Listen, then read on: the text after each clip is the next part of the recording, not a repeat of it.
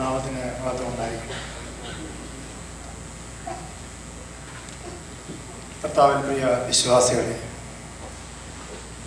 ഏതാണ്ട് 2 സൺഡേക്ക് മുമ്പ് ഞാൻ ഈ പരിശുദ്ധ ദേവാലയത്തിൽ വിശുദ്ധ കുർബാന അർപ്പിക്കുവാൻ ദൈവം എന്നെ അനുവദിക്കുകയും അന്ന് നിങ്ങളോട് ശ്ലീബാ പെരുന്നാളിനോടടുത്ത സൺഡേ ആയതുകൊണ്ട് ശ്ലീബാ പെരുന്നാളിൻ്റെ പ്രാധാന്യത്തെപ്പറ്റി അല്പസമയം ചിന്തിക്കുവാനും ഇടയായി. അത് ഞാൻ എടുത്ത സബ്ജക്റ്റ് സ്ലീബ വന്നത് ഒരു വിഗ്രഹ ആരാധനയാണോ എന്നുള്ളതായിരുന്നു. പരിശുദ്ധ സഭയിലും മറ്റ് ക്രിസ്തീയ സഭകളിലും കുരിശിൻ്റെ സ്ഥാനം എന്താണ്, എന്തിനാണ് അല്ലെങ്കിൽ എന്തുകൊണ്ടാണ് നാം കുരിശിനെ ഡിസ്പ്ലേ ചെയ്യുകയും അതിനെ വണങ്ങുകയും ചെയ്യുന്നത് എന്നുള്ളതാണ് സബ്ജക്റ്റ്. പക്ഷെ സമയത്തിൻ്റെ പരിധി മൂലം കഴിഞ്ഞ സൺഡേയിൽ എനിക്കതിൻ്റെ ഹിസ്റ്റോറിക്കലായിട്ടുള്ള ബാക്ക്ഗ്രൗണ്ട് മാത്രമേ പറയുവാൻ സാധിച്ചുള്ളൂ. അതോടൊപ്പം നാം കുരിശ് വരയ്ക്കുന്നതിൻ്റെ ഉദ്ദേശവും അതിൻ്റെ സാരാംശവും എന്താണെന്നുള്ളതോടെയും കൂടി ഞാൻ അതിനോടനുബന്ധിച്ച് നിങ്ങളോട് ഷെയർ ചെയ്യുകയുണ്ടായി.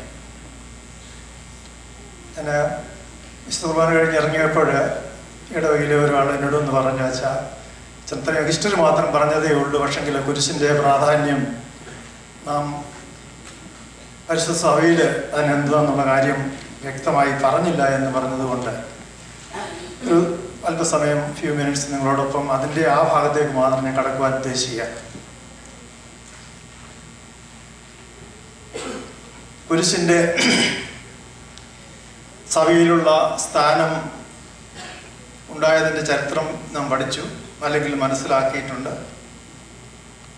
എന്നാൽ കുരിശ് എന്തുകൊണ്ട് നാം നമ്മുടെ ആരാധനാലയങ്ങളിലും നമ്മുടെ ഭവനങ്ങളിലും നമ്മുടെ ശരീരത്തിലും നാം വഹിക്കുന്നു, ആദരിക്കുന്നു, വണങ്ങുന്നു എന്തുകൊണ്ടെന്നുള്ളതാണ്.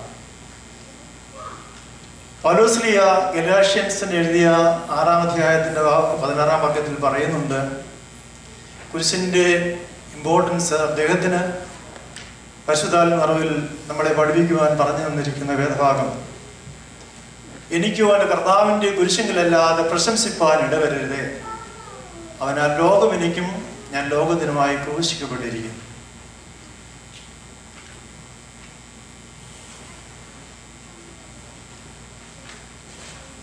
അത് ഇംഗ്ലീഷിൽ എന്ന് വായിക്കാം. But God forbid that I should boast except in the cross of our Lord Jesus Christ, by whom the world has been crucified to me and I to the world. ഇതുപോലെ വേറൊരു ഭാഗത്തും പൗലോസ് പറയുന്നുണ്ട്, എഫേസ്യ ലേഖനത്തിൻ്റെ 2-ാം അധ്യായത്തിൽ പറയുന്നു, and that he might reconcile them both to God in one body through the cross, thereby putting to death the enmity of the Father. അപ്പം കുരിശിന് നാം പ്രാധാന്യം കൊടുക്കുന്നത് ആ മെറ്റീരിയല് അല്ലെങ്കിൽ ഉപയോഗിച്ചിരിക്കുന്ന വസ്തുവിന് അല്ല നമ്മൾ പ്രാധാന്യം കൊടുക്കുന്നത്. ആ ക്രൂശിൽ കൂടി നമുക്ക് ലഭിച്ചിരിക്കുന്നതായിട്ടുള്ള ആ സന്തോഷം, ആ അനുഗ്രഹം, ആ കൃപ, ആ വിക്ടറി, അതിനെയാണ് നാം ആദരിക്കുന്നത്. അപ്പോൾ കുരിശിൻ്റെ നമ്മുടെ പ്രശംസ എന്ന് പറയുന്നത് ഏറ്റവും പ്രാധാന്യം അറിയിക്കുന്നത് കർത്താവിൻ്റെ ക്രൂശിങ്കൽ എന്ന് നാം നമ്മൾ ഓർമ്മിക്കുമ്പോൾ അതിൽ നിന്ന് നാം മനസ്സിലാക്കുന്നത് കുരിശിൽ കൂടി നമുക്ക് ലഭിച്ച രക്ഷയാണ് നാം പ്രശംസിക്കേണ്ടത്. ഇനിയും സമയം ചുരുക്കം കൊണ്ട് ഞാൻ ഒരു ഫാദർ ടി.ജി. വർഗീസ് എഴുതിയ പുസ്തകത്തിലുള്ള ചില കാര്യങ്ങൾ, കുരിശിൻ്റെ ഇമ്പോർട്ടൻസിനെ പറ്റി ഞാൻ നിങ്ങളോട്, അല്ലെങ്കിൽ എന്താണ് കുരിശ്, സഭയിൽ കുരിശിൻ്റെ പ്രാധാന്യം എന്താണ് ഈ കുരിശിനെ നാം ആദരിക്കുന്നതിൻ്റെ അല്ലെങ്കിൽ വന്ദിക്കുന്നതിൻ്റെ കാരണം എന്നുള്ളതിൻ്റെ ചില പോയിന്റ്സ് മാത്രം ഞാൻ നിങ്ങളോട് ഷെയർ ചെയ്യാം. കുരിശ് കർത്താവിൻ്റെ അടയാളമാണ്. കുരിശ് ഒരു വിധത്തിൽ പറഞ്ഞാൽ കർത്താവിൻ്റെ ബലിപീഠമാണ്. അവിടെയാണ് നമുക്ക് ആദ്യത്തെ കർത്താവിൻ്റെ തിരുശബ്ദങ്ങൾ നമുക്കായി മുറിക്കപ്പെട്ടതും തൻ്റെ തിരുമാറിൽ നിന്ന് നമുക്കായി ഒഴുക്കപ്പെട്ടതായ തിരുരക്തവും ലഭിക്കുന്നത്. ഇത് ഏദൻ തോട്ടത്തിലെ ജീവവൃക്ഷത്തിന്റെ ഒരു സാരാംശമാണ്, അത് അല്ലെങ്കിൽ ഒരു സിംബലാണ്.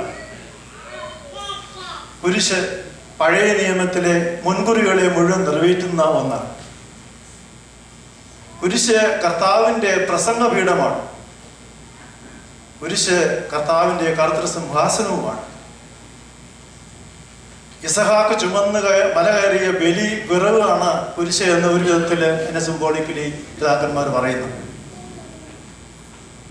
എന്നാൽ നമ്മള് ശ്രീകാപ്പെരുന്നാളിന്റെ അന്ന് നമ്മള് പഴയ നിയമത്തിൽ കൂടി വായിക്കുന്ന ഒരു ഭാഗം നമ്മളെ എന്തിനു കുരിശിനെ നമ്മൾ വലിയ അതിൽ കുരിശിൽ കൂടി രക്ഷ അല്ലെങ്കിൽ നമുക്ക് മിറക്കിൾസ് കിട്ടുന്നതെന്ന് ചോദിച്ചു കഴിഞ്ഞാൽ, പാളയത്തിൽ വെച്ച് ദൈവകോപത്തിൽ നിന്ന് നശിച്ചുകൊണ്ട് സർപ്പത്തിന്റെ കടികൊണ്ട് നശിച്ചുകൊണ്ടിരുന്നായ ഇസ്രായേൽ മക്കളെ രക്ഷിക്കുന്നതിന് വേണ്ടി കർത്തൃകൽപ്പന പ്രകാരം മോശ ഒരു പിച്ചള സർപ്പത്തെ അവരുടെ മധ്യത്തിലേക്ക് ഉയർത്തിക്കൊണ്ട് കർത്താവ് കൽപ്പിച്ചതുപോലെ അതിൽ നോക്കുന്നവരെല്ലാം രക്ഷപ്പെടുമെന്ന് പറഞ്ഞതുകൊണ്ട് ഒരു അത്ഭുതം അവിടെ കാണുകയാണ്.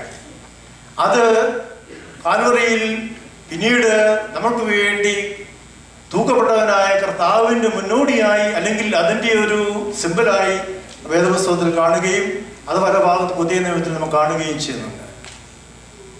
അപ്പോൾ കുരിശ് ഒരു ലോകപ്രകാരമുള്ള ഒരു വസ്തുവിൽ കൂടി നാം അല്ലെങ്കിൽ ഉണ്ടാക്കുന്ന ഒരു വസ്തുവാണെങ്കിൽ തന്നെയും അതിനെ നമ്മൾ സിംബോളിക്കലി ദൈവത്തിന്റെ ആ കൃപയിൽ ധ്യാനിച്ച് ദൈവത്തിൽ ആശ്രയിച്ച് ദൈവത്തിന്റെ ആ എല്ലാം ആ കുരിശ് മരണത്തിൽ കൂടി ലഭിച്ചതായിട്ടുള്ള എല്ലാ കാര്യങ്ങളും ഓർത്തുകൊണ്ട് ഞാൻ ധ്യാനിക്കുമ്പോൾ ഈ വസ്തുവിൽ കൂടി ദൈവകൃപ നമുക്ക് ഒഴിവ് വരുന്നതായി നാം മനസ്സിലാക്കുന്നു.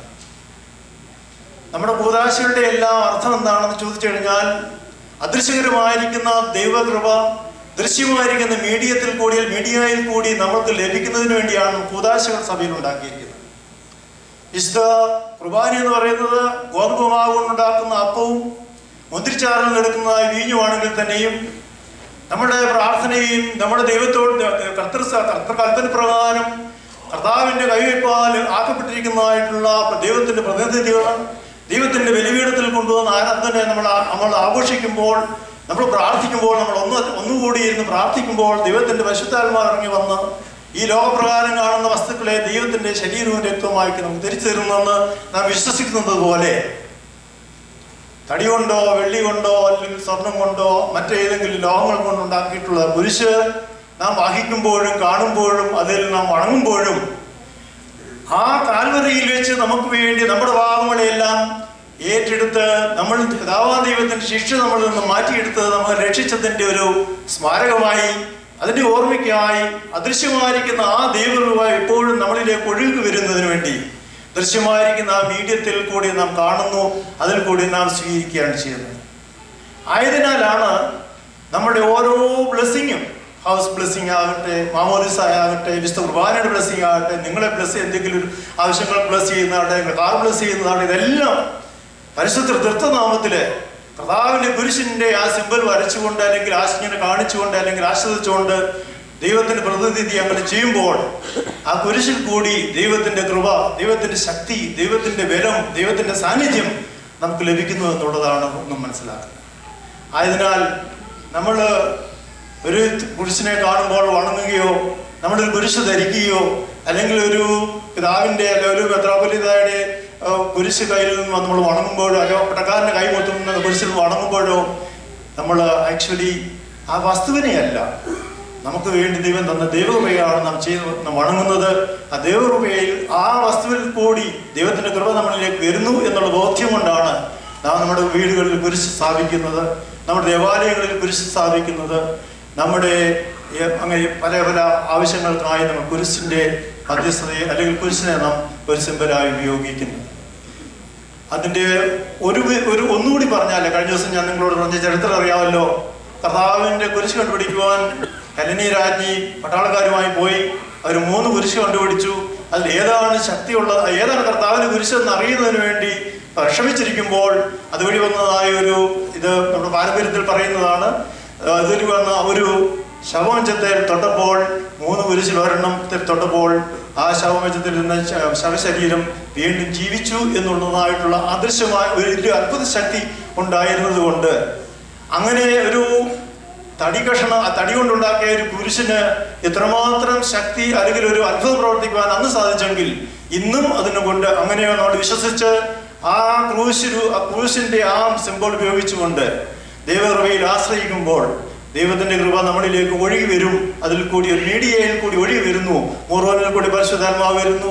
അപവീഞ്ഞുകളിൽ കൂടി കർത്താവിന്റെ ദൃശ്യങ്ങൾ വരുന്നു എന്ന് പറയുന്നത് പോലെ ഈ വസ്തുവിൽ കൂടി ഈ സിംബലിൽ കൂടി നമ്മളിതിനെ വണങ്ങുമ്പോൾ ദൈവത്തോട് പ്രാർത്ഥിക്കുമ്പോൾ അതിൽ കൂടി കൃപ ഒഴുകി വരുന്നതായി നാം വിശ്വസിക്കുന്നത് കൊണ്ടാണ് നാം അങ്ങനെ ചെയ്യുന്നത്. അങ്ങനെ ആണ് നാം ഈ കുരിശിനെ വണങ്ങുന്നത്. അല്ലാതെ ഒരു ബിംബത്തെ ആരാധിക്കുന്നത് പോലെയുള്ള ഒരു ബിംബാരാധനയല്ല. അല്ലെങ്കിൽ ഹിന്ദുക്കളോ അല്ലെങ്കിൽ മറ്റു ഈ ശാസ്ത്രങ്ങളെ ആരാധിക്കുന്ന ആൾക്കാരൊക്കെ ചെയ്യുന്നത് പോലെ നമ്മളൊരു വസ്തുവിനെ അല്ല ആരാധിക്കുന്നത്. അതിൽ കൂടി നമുക്ക് ലഭിച്ച ദൈവത്തിൻ്റെ ആ വലിയ കൃപ, ദൈവത്തിൻ്റെ ആ വലിയ ആ ശക്തി, ബലം, വിക്ടറി, മരണത്തെ ജയിച്ച വിജയം നമ്മൾക്ക് ആർജിക്കുന്നതിനും നമ്മുടെ ഈ ലോകത്തിലെ ജീവിതത്തിൽ നമുക്ക് കുരിശിൻ്റെ ആ സാൽവേഷൻ നമ്മുടെ സ്വർഗരാജ്യത്തിലേക്ക് പോകുന്നതിന് വരെ നമുക്ക് തുടർന്ന് ലഭിച്ചുകൊണ്ടിരിക്കുന്നതിന് വേണ്ടി നാം കുരിശിടുകയും കുമ്പിടുകയും കുരിശ് വരയ്ക്കുകയും കുരിശ് സ്ഥാപിക്കുകയും ഒക്കെ ചെയ്യുന്നു. അതാണ് ഇതിൽ നിന്ന് ഞാൻ ഈ ഷോർട്ട് സമയം കൊണ്ട് നിങ്ങളുടെ ആ സബ്ജക്റ്റിനെ വരുവാൻ ആഗ്രഹിക്കുന്നത്. എന്നെങ്കിലും നിങ്ങൾക്ക് മനസ്സിലായെന്ന് വിശ്വസിക്കുന്നു. ദൈവത്തിനാണ് നമ്മളെ എല്ലാവരെയും വാഴ്ത്തിയാൽ